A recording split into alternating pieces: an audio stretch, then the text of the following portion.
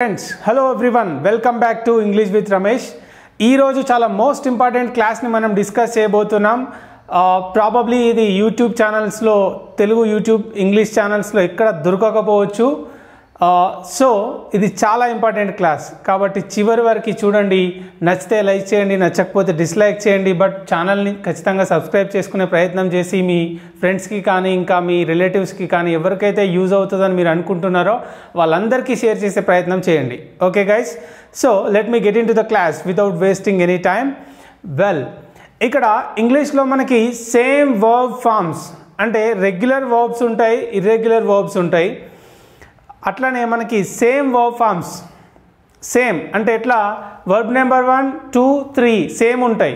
అంటే ఇక్కడ present verb form, past verb form, past participle same. ఇక్కడ చూడండి, రీడ్, రెడ్, రెడ్. ఇక్కడ ప్రొనౌన్సియేషన్ నేను చేంజ్ చేస్తున్నా. ఇక్కడ V1 ప్రెజెంట్లో ఉన్నప్పుడు రీడ్, ఇక్కడ రెడ్ అని ప్రొనౌన్స్ చేస్తున్నాను కానీ స్పెల్లింగ్ మాత్రం సేమ్ ఉంటుంది. ఇక్కడ చూడండి, నేను read verb number 1, red 2, red verb number 3.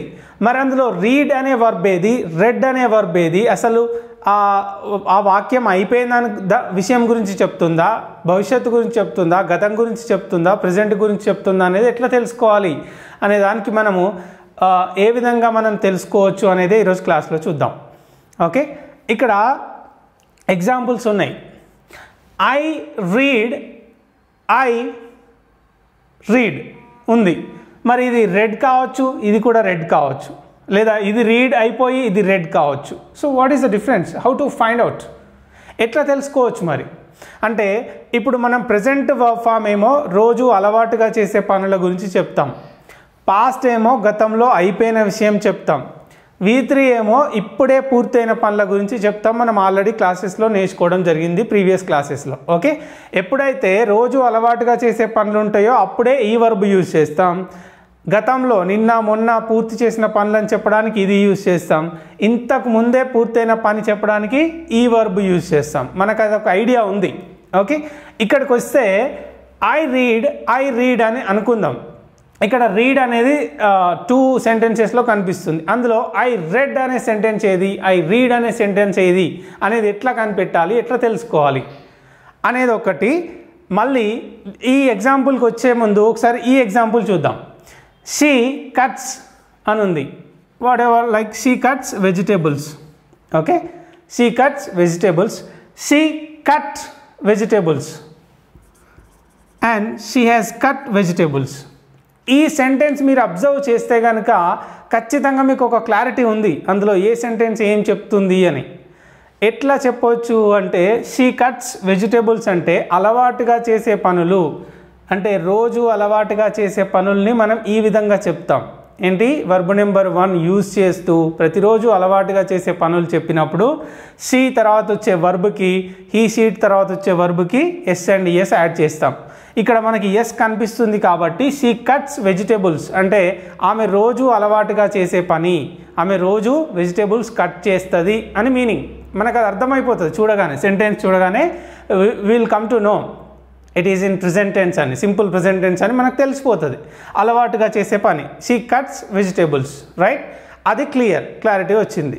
Next sentence she cut vegetables. ఇది ఎట్లా అర్థం చేసుకోవచ్చు అంటే చూడండి, సబ్జెక్ట్ తర్వాత డైరెక్ట్గా కట్ వచ్చింది, అయితే ఎస్ అండ్ ఎస్ యాడ్ చేసి లేదు, అట్లా లేదు ప్లస్ సబ్జెక్ట్ తర్వాతనే వచ్చింది అంటే ఖచ్చితంగా అది వర్బ్ నెంబర్ 2 అయి ఉంటుంది. ఓకే, ఒకవేళ వర్బ్ నెంబర్ 1 అయితే ఇట్లా కట్ తర్వాత ఎస్ యాడ్ చేస్తాం, ఎందుకంటే రోజు అలవాటుగా చేసే పని కాబట్టి. ఇక్కడ అట్లాంటిది ఏం లేదు అంటే అది ఖచ్చితంగా ఏంటి, వర్బ్ నెంబర్ 2. అంటే ఇది ఏ టెన్స్లో ఉంది ఈ sentence, simple past tense. Simple past tense అంటే దాని మీనింగ్ ఏంటి ఈ సెంటెన్స్లో, షీ కట్ వెజిటేబుల్స్ అంటే ఆమె వెజిటేబుల్స్ కట్ చేసింది అని, అయిపోయిన యాక్షన్ని చెప్తుంది. ఇక్కడ యాక్షన్ అనేది కంప్లీట్ అయిపోయింది. ఇక్కడ ఒకటే ఒక డిఫరెన్స్ ఏంటంటే ఈ 2 సెంటెన్సెస్ చూస్తే సబ్జెక్ట్ తర్వాత వచ్చిన వర్బ్ అంటే కట్ చేయడం, కోయడం ఉంటుంది కదా, ఇక్కడున్న వర్బ్కి ఎస్ ఫామ్ యాడ్ చేసాం, ఎస్ అనే ఒక లెటర్ని యాడ్ చేసినామంటే అది రోజు అలవాటుగా చేసే పనుల్ని చెప్తుంది, అది సింపుల్ ప్రెజెంట్ టెన్స్లో ఉంది అని దాని అర్థం. అట్లా కాకుండా ఏది లేదు మధ్యలో సబ్జెక్ట్కి ఇక్కడ మధ్యలో ఏది రాలేదు అంటే అది ఖచ్చితంగా పాస్ట్ టెన్స్. అంటే షీ కట్ వెజిటేబుల్స్ అంటే ఆమె వెజిటేబుల్స్ కట్ చేసింది అంటే ద యాక్షన్ ఈజ్ కంప్లీటెడ్, అక్కడ పని పూర్తయిపోయింది. Coming to the third sentence, she has cut vegetables, ఈజీగా తెలిసిపోతుంది. హ్యావ్ హ్యాస్ తర్వాత వర్బ్ నెంబర్ 3 వస్తుంది, అదే మనం ప్రెజెంట్ పర్ఫెక్ట్ టెన్స్లో యూజ్ చేస్తాం. హీ షీ ఇట్ అయితే హ్యాస్ యూజ్ చేసి వర్బ్ నెంబర్ 3 యూజ్ చేయడం జరుగుతుంది. అవసరమైతే డిస్క్రిప్షన్ బాక్స్లో ఈ ప్రెజెంట్ పర్ఫెక్ట్ కానీ ఈ రిలేటెడ్ ఇష్యూస్ అన్నీ ఉన్నాయి కదా, అవన్నీ లింక్స్ ఆ క్లాసెస్ లింక్లన్నీ కూడా డిస్క్రిప్షన్ బాక్స్లో ఇవ్వడం జరుగుతుంది. ఒకసారి చూడండి ఓపెన్ చేసి. ఇక్కడ షీ హ్యాస్ కట్ వెజిటేబుల్స్ అంటే ఆమె ఇప్పుడే ఇంతకు ముందే కట్ చేసింది వెజిటేబుల్స్ అంటే ప్రెజెంట్లోనే అయిపోయిన పని, ప్రెజెంట్లో కంప్లీటెడ్ యాక్షన్, ప్రస్తుతం అయిపోయింది, ప్రెజెంట్ పర్ఫెక్ట్ టెన్స్. ఓకే, ఇంతకు ముందే కట్ చేసింది. ఇప్పుడు ఈ 3 సెంటెన్సెస్ మీద మనకు క్లారిటీ ఉంది. షీ కట్స్ వెజిటేబుల్స్ అంటే ఓకే ఆమె రోజు అలవాటుగా కట్ చేస్తుంది. షీ కట్ అంటే ఆల్రెడీ ఆమె కట్ చేసింది గతంలో. షీ హ్యాస్ కట్ అంటే ఇంతకు ముందే కట్ చేసింది. క్లియర్? ఇప్పుడు పైన సెంటెన్స్కి వద్దాం. అయితే ఈ సింపుల్ ప్రెజెంట్ టెన్స్లో రోజు అలవాటుగా నేను బుక్స్ చదువుతా అని చెప్పడానికి ఐ రీడ్ బుక్స్ అంటాను అంతే, ఇక్కడ ఎస్ అండ్ ఎస్ లేదు. I read books. అయితే ఇక్కడ ఈ సెంటెన్స్ మరి రెడ్ అనేది ఎట్లా తెలుసుకోవాలి, ఈ రెండింటికి మధ్యలో డిఫరెన్స్ ఎట్లా తెలుస్తుంది అంటే సింపుల్గా మనకు ఒక పర్టికులర్గా ఒక టైమింగ్ అనేది సెంటెన్స్కి ఇవ్వడం జరుగుతుంది. ఏంటి అంటే ఇక్కడ చూడండి, I read a book yesterday. Most of the times మనకు ఒక పారాగ్రాఫ్ కానీ ఆ సిచ్యువేషన్ కానీ మనకు చెప్తుంది. ఏంటి అంటే మనకు ఆ సిచ్యువేషన్ని మనం అర్థం చేసుకోగలుగుతాం మోస్ట్ ఆఫ్ ద టైమ్స్. ఇక్కడ టైం ఉంది. ఇప్పుడు I read a book yesterday, ఇక్కడ ఎస్టర్డే అంటే గతం అంటే నిన్న చదివిన కాబట్టి ఇక్కడ ఈ వర్బ్ ఏంటి అన్నట్టు అది రీడ్ కాదు రెడ్, అది రెడ్ అని మనం అర్థం చేసుకోవాలి. ఇక్కడ ఐ రీడ్ బుక్స్ అంటే నేను రెగ్యులర్గా బుక్స్ చదువుతా, ఒక అలవాటుగా చేసే పని, నేను రోజు బుక్స్ చదువుతాను అని చెప్పడానికి ఐ రీడ్ బుక్స్. ఇక్కడ కూడా రెగ్యులర్లీ డైలీ అని ఒక మనకి అడ్వర్బియల్ ఉండొచ్చు, ఎందుకంటే to understand in which tense it is written అని చెప్పడానికి. మనకి ఎట్లా అంటే రెండు సేమ్ ఉన్నప్పుడు ఒక పర్టికులర్ టైం ఉంటుంది, ఆ టైం లేకపోయినా ఆ పారాగ్రాఫ్ కానీ ఆ సిచ్యువేషన్ కానీ that will let us know in which tense it is written అని మనకు తెలిసిపోతుంది ఈజీగా. ఓకే, ఇక్కడ చూద్దాం. ఐ రీడ్ బుక్స్ డైలీ, అది నా అలవాటు, రోజు చేసే పని. I read a book yesterday అంటే నేను నిన్న పుస్తకం చదివినా. ఇక్కడ గతంలోకి రాగానే ఆ ప్రొనౌన్సియేషన్ ఏం చేంజ్ కావాలి, రెడ్ అని చేంజ్ అవుతుంది. మన స్పెల్లింగ్స్ ఏమున్నా కూడా ప్రొనౌన్సియేషన్ అనేది చేంజ్ అయిపోతుంది. ఇక్కడ ఐ హ్యావ్ రెడ్ అంటే ఇంతకు ముందే చదివినా, అది ఆల్రెడీ మనకు తెలిసిన విషయమే, ప్రెజెంట్ పర్ఫెక్ట్, ప్రస్తుతం పూర్తయిన పనిని గురించి చెప్తుంది. నేను ఇంతకుముందే బుక్ చదివినా అంటే I have read a book అని చెప్పొచ్చు. ఓకే, ఈ విధంగా మనం గుర్తుపట్టవచ్చు. అయితే ఇది థర్డ్ పర్సన్ సింగులర్తో అయితే కొంచెం ఈజీ, టైం లేకున్నా కూడా గుర్తుపట్టవచ్చు. బట్ ఇక్కడ మాత్రం మనకు టైమింగ్ ఉంటుంది. ఒకవేళ టైం లేకపోయినా ఆ పర్టికులర్ పేరాగ్రాఫ్ ఆ సిచ్యువేషన్ మీకు తెలిసిపోతుంది when ever you are reading, right? Okay guys, this is how we can frame, we can understand the sentences. Okay, ఇంకా ఎగ్జాంపుల్ చూద్దాం. ఇక్కడ ఐ హర్ట్ హర్, ఇక్కడ హర్ట్ అంటే hurt same. I hurt her అంటే నేను ఆమెని హర్ట్ చేస్తాను, రెగ్యులర్గా చేస్తాను. ఐ హర్ట్ హర్ అంటే నేను ఆమెని హర్ట్ చేశాను, ఆల్రెడీ కంప్లీటెడ్. ఇక్కడ ఐ హ్యావ్ హర్ట్ హర్ అంటే నేను ఆమెని ఇంతకుముందు హర్ట్ చేశాను, ఇంతకు ముందే, జస్ట్ కంప్లీటెడ్ యాక్షన్. ఇక్కడ చూడండి, నేను హర్ట్ చేస్తాను అంటే ఐ హర్ట్ హర్ అని చెప్తున్నా. అయితే ఇక్కడ రెగ్యులర్గా హర్ట్ చేస్తాను అని చెప్పడానికి ఇక్కడ మనకి ఏదో ఒక అడ్వర్బియల్ దొరుకుతుంది.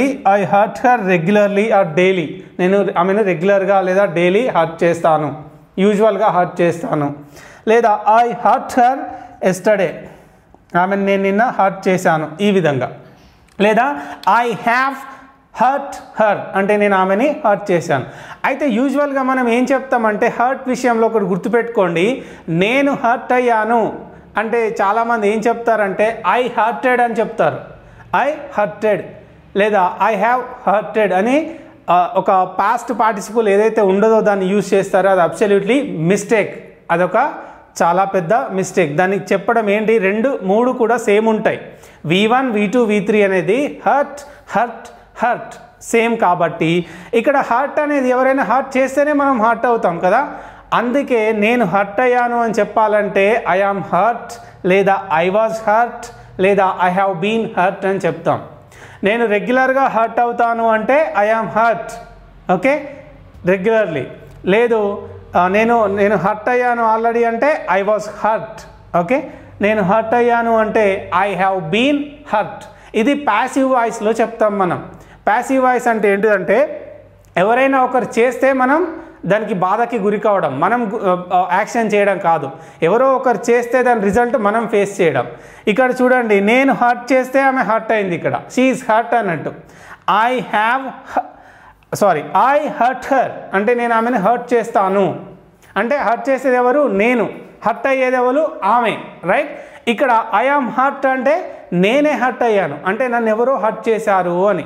ఈ డిఫరెన్స్ మనకి క్లియర్గా అర్థమవుతుంది. టెన్సెస్ మొత్తం కంప్లీట్ అయిన తర్వాత మనకి వాయిస్లో చాలా క్లారిటీగా మనం డిస్కస్ చేయడం జరుగుతుంది.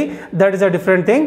ఇక్కడ చూడండి, ఎప్పుడైనా గుర్తుపెట్టుకోండి, నేను హర్ట్ అయ్యాను అని చెప్పడానికి either you can say I am hurt లేదా I was hurt, okay.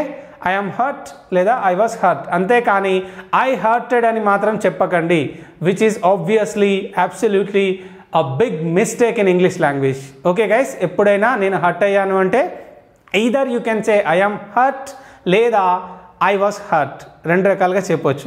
Coming here, ఇక్కడ ధోని హిట్స్ సిక్సర్స్, అది అతను యూజువల్గా సిక్స్లు కొడతాడు. ధోని హిట్ అంటే సిక్స్ కొట్టిండు అని, ధోని హిట్ సిక్స్ కొట్టిండు. ధోని హ్యాస్ హిట్ సిక్స్ అంటే ధోని ఇంతకుముందే సిక్స్ కొట్టిండు అని. సో గుర్తుపెట్టుకోండి, ఇది చాలా చాలా ఇంపార్టెంట్ క్లాస్. ఎందుకంటే most of the guys get confused, ఇక్కడ చాలా ఎక్కువగా కన్ఫ్యూజ్ అవుతారు.